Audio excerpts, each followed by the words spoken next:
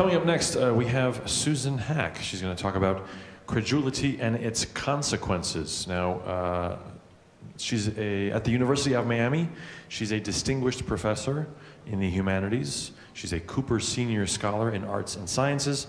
She's a professor of philosophy, excuse me, and a professor of law. And as a professor of law, she teaches about scientific testimony, which she's going to talk about a bunch right now. Check this out. She's one of the Sunday Independent's 10 most important women philosophers of all time. That's a cool t-shirt. Here's her haiku. Most of what I know, I learned from Monty Python's Philosopher's Song. Please welcome Susan Haack.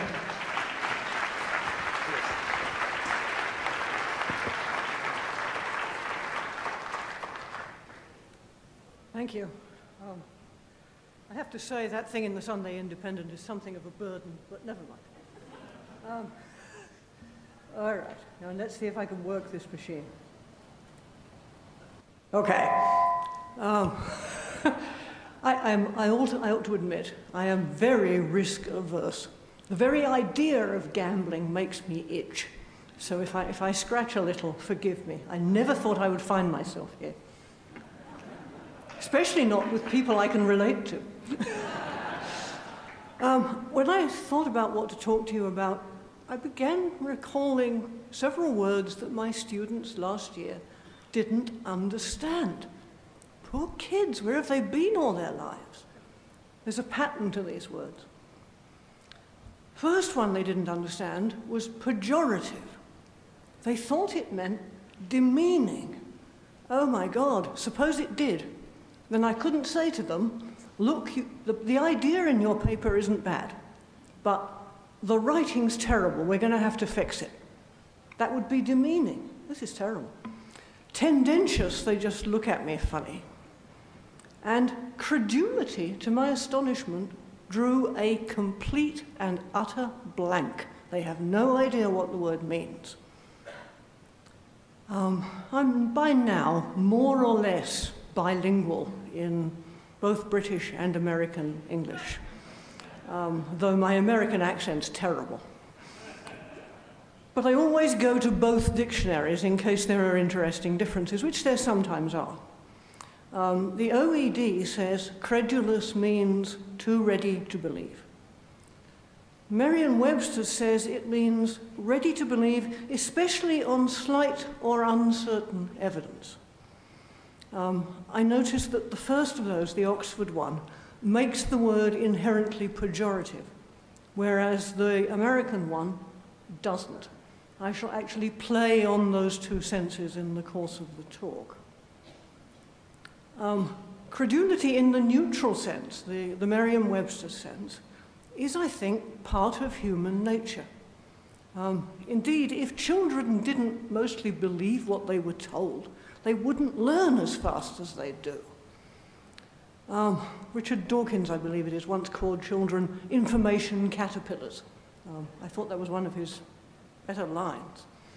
But as we grow up, most of us learn by experience to curb this innate credulity to some degree.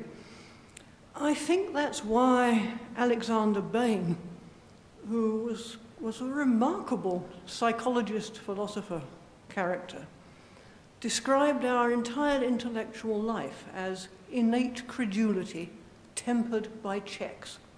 That's to say, initially you just believe whatever you're told, and then you find, uh-oh, that can't be right.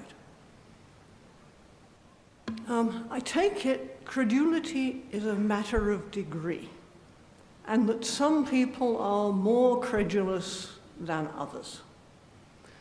And most people, at least most of the people I know, are more credulous on certain topics or with respect to certain sources than they are on other topics or with respect to other sources. So it's not a matter of, are you credulous or aren't you? It's a matter of with respect to whom and what. In what follows, I'm going to use the word this way. I'll distinguish being too ready to believe, I'll call that credulity, being too ready to dismiss ideas, I'll call that the doubting Thomas attitude, and proportioning your belief to the strength of the evidence, I'll call that the rational attitude, just for shorthand. There's nothing deep in the names. You'll notice with this threefold distinction, essentially what I'm doing is adding one more line to Aristotle's doctrine of the mean. Aristotle had the idea that the virtues were, at least often, a mean, an intermediate, between two extremes. So that courage would be the mean between cowardice on the one hand and rashness on the other. And if I can go back for a minute, I've simply added another line to Aristotle's list. Some people are credulous about political discourse. Most people of that tendency, I think, are more credulous about political discourse of one persuasion rather than of another. Some people are credulous about religious or mystical claims, or about religious or mystical claims of one kind or another. Some people are very credulous about gossip, or certain kinds of gossip. At least I think they must be, because the stuff I read in People's Magazine in The Hairdresser, actually it's enough to curl my hair by itself, it doesn't need any. Some people are credulous, especially about medical treatments or dietary advice. Some people about investments, or, if they won't throw me out of the hotel, lottery odds. A lot of people, I regret to say, are very credulous about universities and other institutions' publicity materials and such. Maybe I'm a doubting Thomas on this subject, but every time the university administrator uses the word excellent, I just dive under my desk. And some people are credulous with respect to scientific claims. For example, to claims made by perfectly respectable scientists, which are, however, at a certain point in time, pure speculation. They may play out, they may not, and people too often go for them, not knowing whether or not they will play out. And some people are also credulous about claims made by well-known scientists about fields which are outside their competence. A scientist is not a general practitioner. He or she is usually quite a specialized person, and his opinion about the likely success of some speculation in another area is probably not worth a great deal more than mine. Credulity about scientific claims is, by my lights, a form of scientism, which in my mouth is a pejorative word meaning being too deferential to the sciences. And I think scientism is as undesirable as its opposite, that's to say, undue cynicism about science. That was the point of this book. Well, a point of this book. I don't know if it's big enough for you to read, but I can just about see the subtitle, Between Scientism and Cynicism. Don't buy this book if you don't have your own teeth because you can't pronounce the subtitle. This doesn't mean you shouldn't believe any scientific claim you can't check for yourself. If it meant that, you shouldn't believe many scientific claims at all. It does mean you need to be aware that within the sciences there is a continuum from the really, really well-established to the fairly well-established to the quite well-established to the quite speculative to the purely speculative. You should also be aware that you need to figure out whom to trust on topics beyond your competence. That's not easy. That's actually very hard, because by definition, if it's beyond your competence, there are things that they understand that you don't. Okay. You also need to be aware of what can go wrong with scientific inquiry, and of how evidence can be misleading, how a scientist may be trapped in a pocket of misleading evidence through no fault of their own. This doesn't require you have a sophisticated theory of evidence. It does require, I think, that you have some intuitive grip on how complicated evidence can be. And one thing that I feel kind of passionately about is that you need to understand evidence doesn't just have to support the claim that you're asking about. It also has to be reasonably secure itself. Right? Supporting the claim, however well, won't do it if the evidence that's doing the supporting is itself floppy. And there also has to be enough of it, because if there's something really important that you're missing, all the evidence you have, however strongly it points in this direction, may be misleading. I might have been the only person in the country who didn't laugh derisively when Donald Rumsfeld made that remark about the unknown unknowns. I actually think, whatever you think about him as Secretary of Defense, I won't go there, he might have a future as an epistemologist. Because relevant evidence that you don't have and which, moreover, you don't realize is relevant really can screw up your belief system, something alarming. Okay. You also have to understand that a person's reliability as a source of information doesn't just depend on whether he's honest. It doesn't just depend on whether he's a good guy. It also depends on whether he's competent in the matter. And these are two quite different things. And it requires that you be willing to recognize when you're just not in a position to have a belief on this or that question. One thing I notice is I seem to do this a lot more than most people. Sometimes my husband says, "Do you think this will happen?" And I will say, "I have no idea," doing this. And he will say, "Yes, but do you really think it will happen or not?" And I said, "No, look, when I say I have no idea, I mean I have no idea."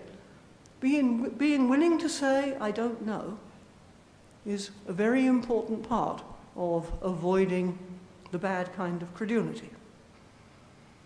All right, now, my title promised Credulity and its consequences. What are the consequences of credulity?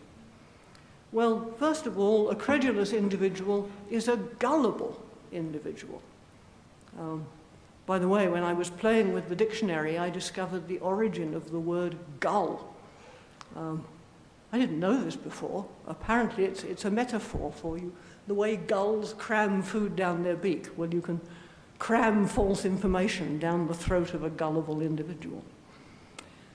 Because a credulous individual is gullible, he's susceptible to con men, to crooks, to fakers.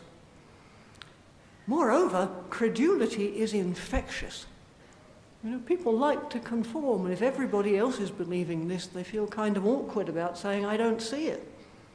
Moreover, okay, I think this is probably the best line ever written on the subject of credulity, by William Kingdon Clifford, from whom we might have heard a lot more good stuff had he lived longer. As you see, he died very young, but not before he'd said, "The credulous man is father to the liar and the cheat." What a great line. What he means, I take it, is that a credulous population creates the market for con men, crooks, fakers, etc. And for every kind of deceptive and misleading claim. Those Nigerians trying to sell you wild investment schemes presumably wouldn't find it worthwhile if there weren't credulous people out there who jump at the chance. And so, the credulous man is a danger not only to himself, but also to others and to society at large. It's kind of like a virus. Okay. I see this all the time in my double professional life. I thought about talking about how I see it in philosophy, and then I thought, no, look, I will talk about philosophy in the morning. Let's find some really fine examples from the law in the afternoon. So that's what I'm doing. First example.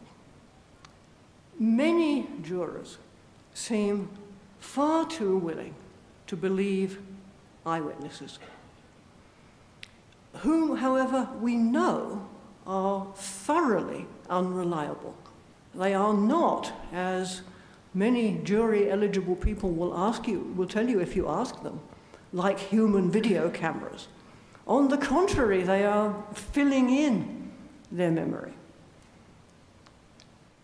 Only a minority of jurors seem to understand that an eyewitness's degree of confidence that this is the guy he saw is only very, very weakly correlated with the likelihood that the witness is right.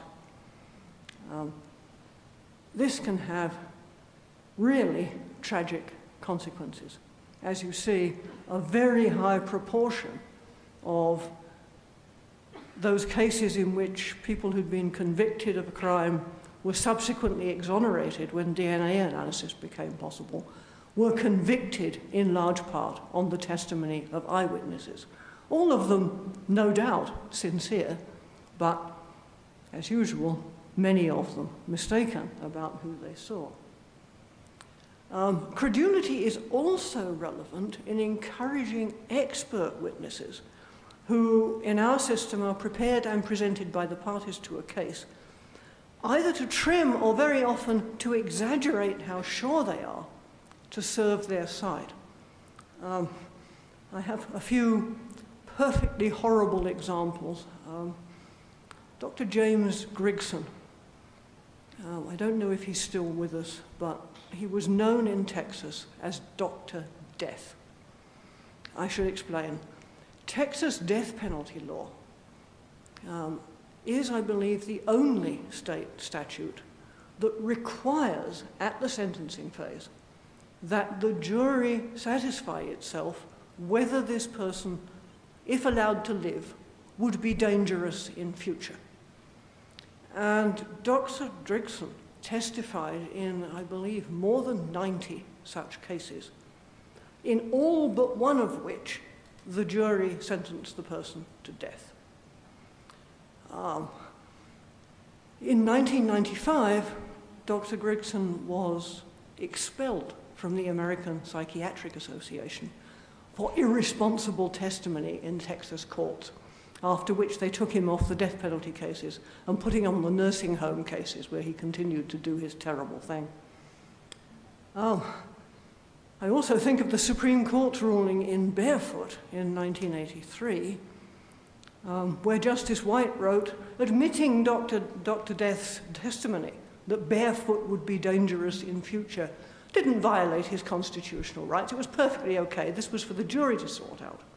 Even though the Supreme Court had in front of it an amicus brief from the American Psychiatric Association, which said, we can't do this.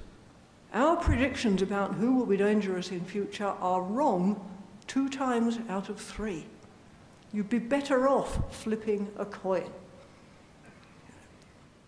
Or, okay, now if you'll forgive me, I'm getting local because every now and then I get involved in Florida cases and get fascinated by the expert testimony at issue. Joseph Ramirez was convicted not once, but 3 times of a stabbing murder. That's to say, convicted once, appealed, new trial, convicted again, appeal, new trial. Actually, he's just been convicted a 4th time. I'll tell you about that in a minute. He was convicted in the first 3 instances, almost entirely on the testimony of a knife mark examiner who said, all that we got left was a bit of cartilage from the neck with a wound in it, 1/2 inch long.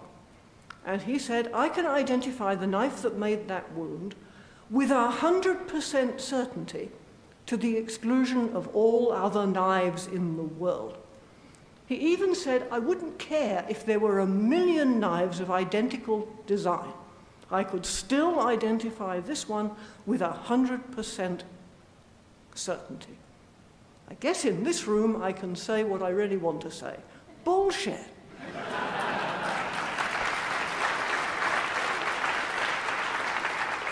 I've now done serious looking into this, and I'm convinced that this is the story.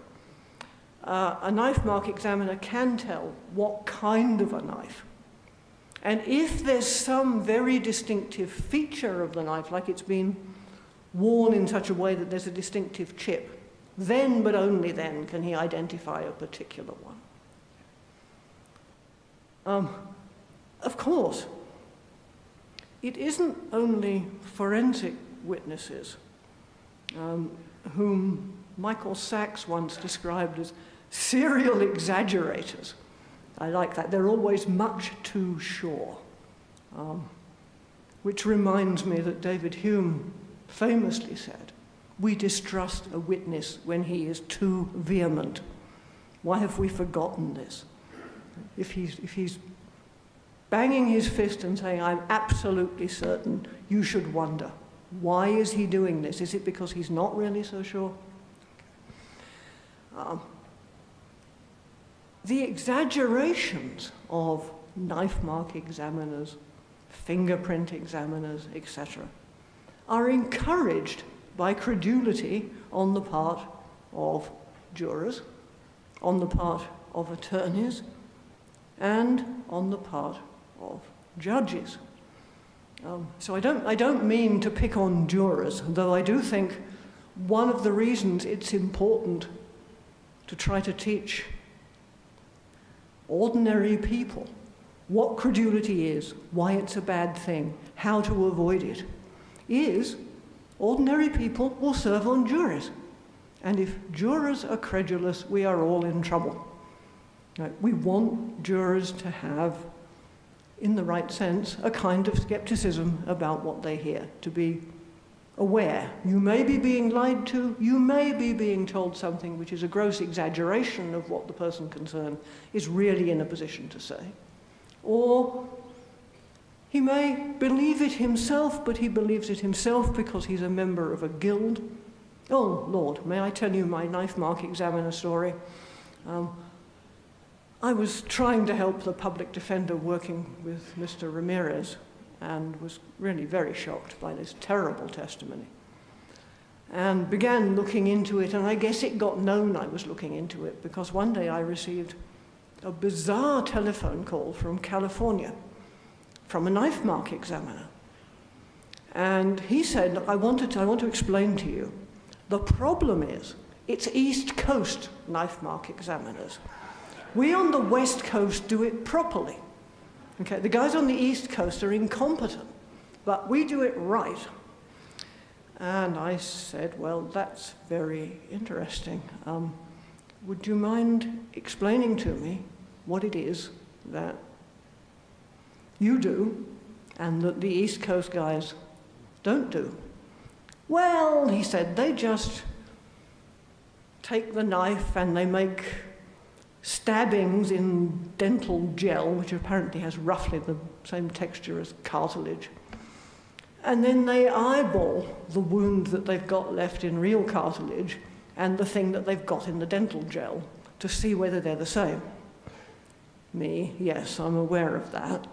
And what do you do? Well, we take photographs of both, and then we eyeball them to see if they're the same. Me, oh, okay, thank you, that was very helpful. I think I need to be in class now. So, actually, he called me at home, which was, my husband said, what were you doing for an hour on the phone? Trying to understand if there was anything in these claims. And in the end, I think the answer was no. This does, however, teaches me something important, I think. The reason he thought what he did was better was that it used more modern equipment. It used fancy photography to get two images that they could compare. And it's another important thing to remember that using scientific technology doesn't necessarily mean that you're getting good upshot. Okay. Of course, it's not only jurors who are credulous, it's attorneys, it's some judges. I think many judges eventually get, as one federal judge once said to me, you know, I don't know much about science, but I do know when I'm being snowed. And I think perhaps she was right. I think, you know, a judge with a lot of experience in cases involving scientific testimony will get some sort of sense for when they might be being snowed. But I think it's also very clear that some judges are quite credulous about science. I want to talk about their credulity about the peer review process. I need to give you some context. The Supreme Court had never uttered any ruling about scientific testimony until 1993. It had been in existence for 204 years, but not until 1993 did it feel the need to say anything about scientific testimony and when it should be admissible. This was in a case called Daubert versus Merrill Dow Pharmaceuticals, which was about, initially it was about a drug called bendectin, prescribed for morning sickness in pregnancy and believed by some to have caused birth defects in the children born to the women who took it. By the way, in the last 2 months, this drug, which was withdrawn from the US market in 1984, was approved for sale in the US again, now made by a different manufacturer, Canadian manufacturer, and called Diclesis. I still don't know whether or not it causes birth defects. I must have read 100 bendectin cases, and it's impossible to tell. Anyway, in the course of this case, the Supreme Court finds itself obliged to say, look, first of all, we think judges should screen scientific testimony, first for relevance, okay, nothing new there, and for reliability. That was new. And because most judges don't know anything about science, they then felt, well, we ought to say something about how they're to do this. Well, the first move was to show that it's reliable, you have to show that it's genuine science. No. This was a big mistake. Reliable and scientific are two quite different concepts. Not all scientific evidence is reliable, and not all reliable evidence is scientific. Okay, put that aside. And what constitutes genuine science? Oh dear, now they wheel in Karl Popper. I'm rolling my eyes, but never mind. Then they try to give a list of what should you look for if you're screening scientific testimony, proffered scientific testimony for reliability. And on this flexible list of 4 factors is peer review and publication. And as I've watched this play out, and as I've talked to law students about what they understand by this, as it's called, Daubert factor, I've discovered something really interesting. They think that what goes on in the peer review process is you submit a paper to a journal, and then somehow or other somebody redoes your experiment or redoes your study and checks everything, and only after that's happened is it published. Where did they get this romantic idea? I think because American law reviews are not peer-reviewed. And they think, well, the law reviews are full of rubbish, but that must be because they're not peer-reviewed. Okay. And some judges really do seem to behave as if they thought, if the paper was peer-reviewed, that means it must be right. And I take it everybody in this room knows that it means nothing of the kind. It means, perhaps, it's quite interesting, it's not obviously mad. It doesn't contain big, enormous, obvious mistakes. That's about all it means. Think of the study of Vioxx, the approved study that got Vioxx FDA approval, published in the New England Journal. You don't get any more prestigious than that. If their peer reviewers don't notice something, nobody's peer reviewers will notice it. And guess what? They failed to notice that Merck's study kept track of gastrointestinal effects of this drug, which they assumed would be favorable, for longer than it kept track of cardiovascular effects, which they feared might not be favorable. Horrible design flaw. Okay. Judges are also remarkably naive, or at least some of them, I shouldn't be too general. Some of them are remarkably naive about the meaning of statistical significance. They appear to think that if this study is statistically significant, that means it's significant. Well, no, that's not what it means. And this, of course, makes it very easy for the parties to the case to impress a judge with misleading statistics. And now I have exactly 0 time to keep talking, and it was quite hard to pack this into half an hour. Phew.